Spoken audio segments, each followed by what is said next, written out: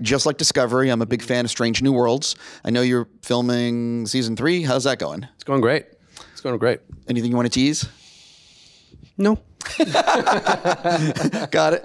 So I am also a fan of Lower Decks. I think that Mike does such a great job with that.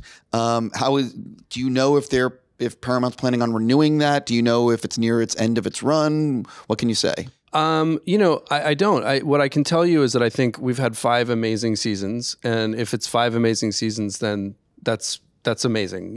I agree. The fact is that 5 seasons of anything in the streaming universe is almost unheard of at this point.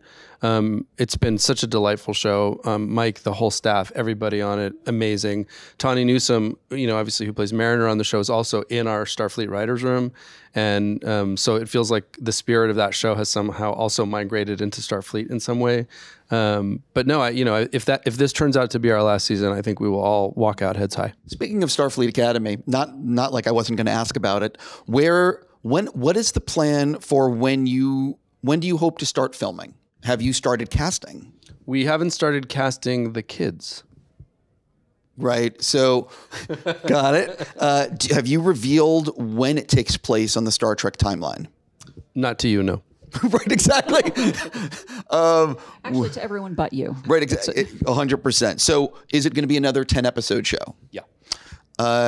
You start filming in August. Is it like a 6-month shoot, 9-month shoot? Yeah, it'll be a 6-month shoot. But you got to remember that it could end up not airing till 26 is the truth. Well, at this point, we don't know. But by starting that late in the year, and you got to figure. Just building the sets alone is a massive endeavor. Then 6 months of shooting, and then 6 to 8 months of post.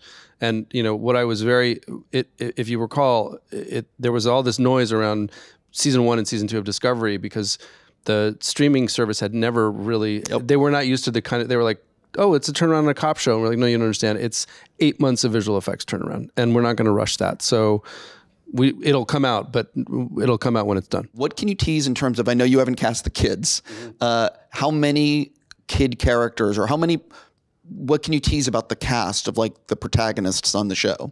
This is my first official Starfleet Academy question. There's a lot of different kids from a lot of different places. And some of them want to be there. Some of them don't want to be there. It's going to be, I think, a fundamental reinforcement of all the things that we love about Starfleet in general. But it's very interesting because, you always want to ask yourself, why this show now?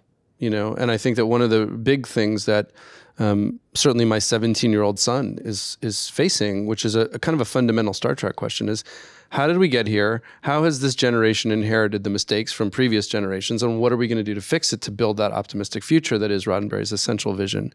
And that is very much going to be at the heart of Starfleet Academy. One of the reasons why I'm excited for the show is because Star Trek cannot exist with just aiming at the older fans. Mm-hmm. You have to bring in new people. Mm-hmm. One of the reasons why Prodigy is great. Mm-hmm. One of the reasons why I'm looking forward to Academy, because you can go after maybe 15 to 19-year-olds. So do you know what I mean? Is that? I do. And so here's the thing. I couldn't agree with you more, but I will also say, and I'm always very vocal about this with the studio, you can't do that to the exclusion of OG fans. Sure. You have to make sure that you are also pleasing people who've been around and who are diehard TOS fans and diehard Next Gen fans and whatever iteration of Trek is yours.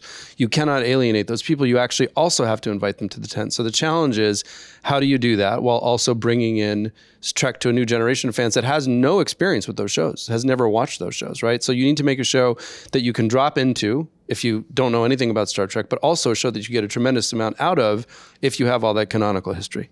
My last thing for you, because I know you have to go and I have the cast coming in. One of the things about the Academy is that, you only go to the Star Trek Academy for so many years. Mm-hmm. So is it one of these things where hypothetically you get a 3 or 4 season, you get to run for 4 seasons. Do you see it that each season you would essentially be bringing in new people and people would be graduating? Or are you aiming for whatever amount of year? You see what I mean? Of course I see what you mean. Yeah. Because we talk about it every day.